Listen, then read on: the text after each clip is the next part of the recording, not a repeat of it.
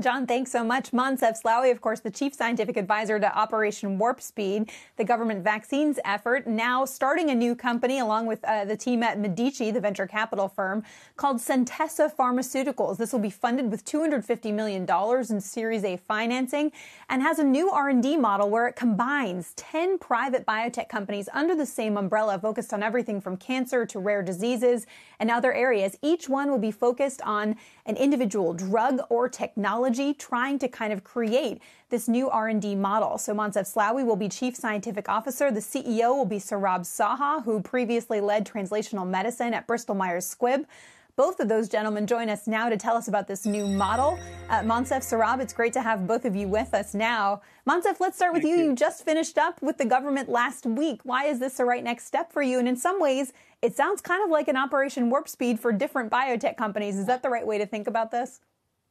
Hi, Meg. Thanks for having me. Well, I finished Friday evening, indeed, my role with Operation Warp Speed. But this actually is a concept that has been in the making for many, many years, in that the concept of asset centricity, which is at the essence of this company, is all about creating depth of expertise, focus, nowhere to hide, for scientists that really are passionate about an idea to make a medicine out of it. And I tried to apply that concept at GSK when I was head of R&D.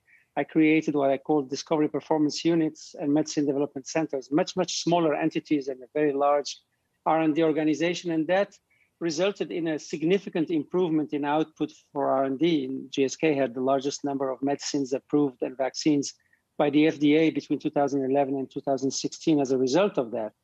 But breaking down a large organization is very complicated, and we couldn't do it all the way. In this instance, and as I joined Medici, whose philosophy is asset centricity, we were creating companies that are based on one idea, one concept, one project. And the scientists left whatever they were doing and walked the talk and came after that idea to prosecute it. We decided maybe we can now build up, bottom up, a large R&D organization out of such asset-centric organization and companies, and keep the philosophy in the way we finance and manage this organization, indeed at warp speed, since now we have shown that the boundaries of speed and effectiveness can be pushed further than what we thought before. And Saurabh, as the CEO of the company, I'm sure will tell you more about this exciting model, but we're very excited about it. Yeah, well, Saurabh, let's bring you in. I mean, tell me about the disease areas you've decided to focus on, the assets you've put together here, and also in a model like this, where you have all these teams singularly focused on the projects that they're working on. How do you incentivize them, to fail fast if it turns out it's not going to work? How do you make sure that those teams have an incentive to let you know it's not going to work out?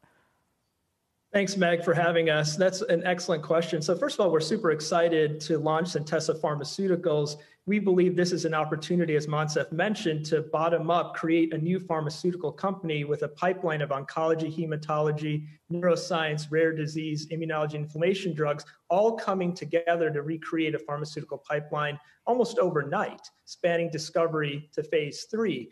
What really is important about this model is that we're letting these subsidiary companies, the 10 of them that we brought together, function autonomously. Let them be the decision makers as opposed to having top-down management tell them what to do. They're experienced scientists and clinicians who have worked on these projects for often decades. They know the science better than anyone, and they're the ones who are going to be driving the success of these projects.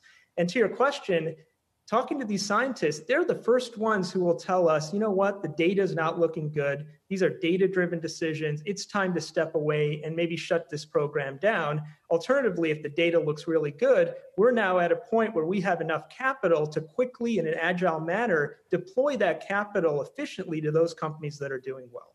We're very excited.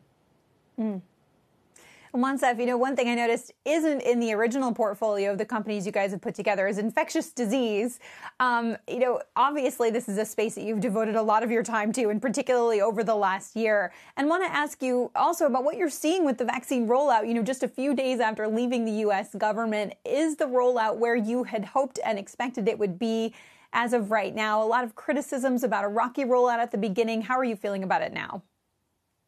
So listen, we selected the medicines and the programs into Centessa on the basis really of their value. There are programs that have a proof of concept established in the clinic. They are best or first in class. They are driven by great teams and world experts for each one of them.